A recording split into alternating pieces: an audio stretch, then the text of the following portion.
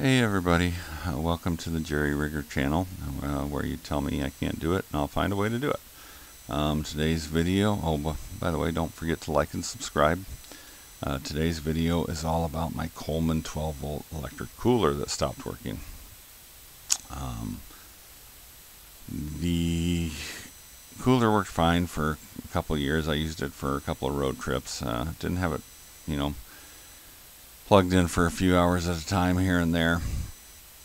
Then one holiday I decided to go ahead and use it as a backup to my refrigerator, since I didn't have enough room for all the food. It was Christmas or Thanksgiving or something, and had too much room, or too much food, not enough refrigerator. So I thought, well, I'll just use this as kind of a little backup.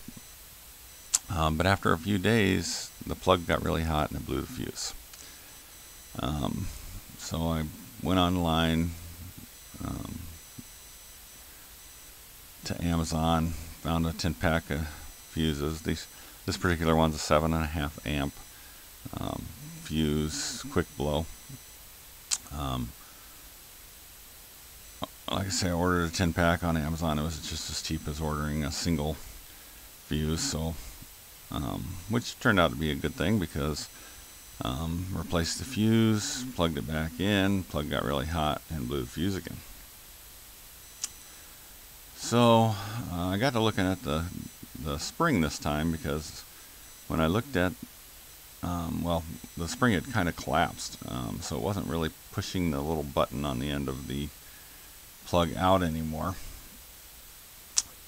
So I went ahead and stretched it back out, put another fuse in it. Still got really hot. Almost seemed like this little spring had started to act as a little heating coil. And it occurred to me that, I work on things for a living. It occurred to me that this, when I see a spring that, is, a current passing through like this, I normally see a little copper wire, like say brushes on a motor. You usually see a little copper wire running through that spring. So I decided to do that with this little spring. I decided to run a copper wire down through the center of it, to carry the current, as opposed to this steel spring, which had overheated and probably built up some resistance when it overheated, so that when I run the copper wire through it, it would carry the current as opposed to the spring itself. So here's what I did. I kind of ran the copper wire, tied it to one end of the spring and ran it through the middle of the spring, wrapped it around the other side, and then ran it back through the spring again. So basically I ran the copper wire through it twice after I got it, and then I ran it back around and of course tied it off on the end, so that it would, I ran it through the copper wire through the center of the spring, as opposed to on the outside, just to make sure that the copper wire didn't interfere with the springs, moving in and out. I cut off the excess copper wire. I think I had just a little, maybe 3/8 of an inch left over, which I used then after like I say, I tied it on to one end, and then I tucked it back in, just the excess, so it'd all be inside the spring.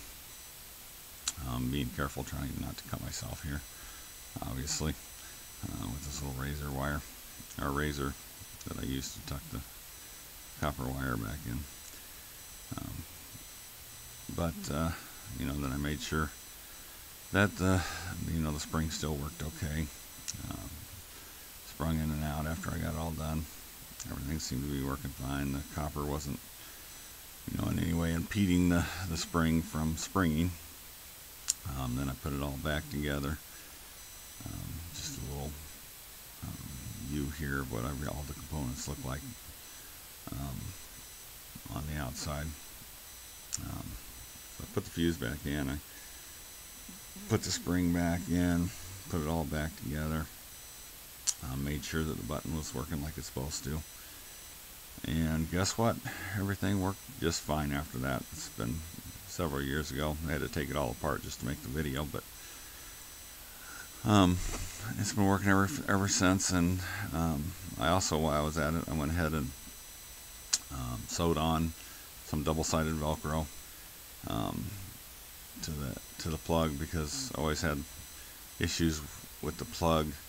You're supposed to tuck it into the side of the cooler, and of course it always fell out. By adding this double-sided Velcro, I got the idea from another cord that I had,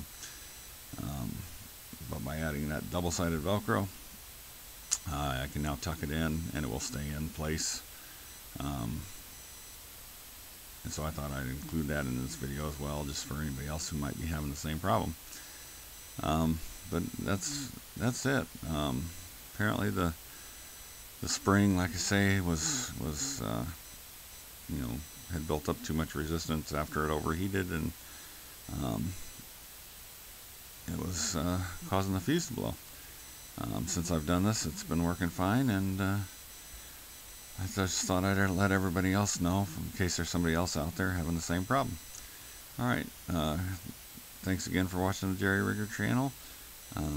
Don't forget to like, subscribe, and I'll see you in the next video. Thanks for watching.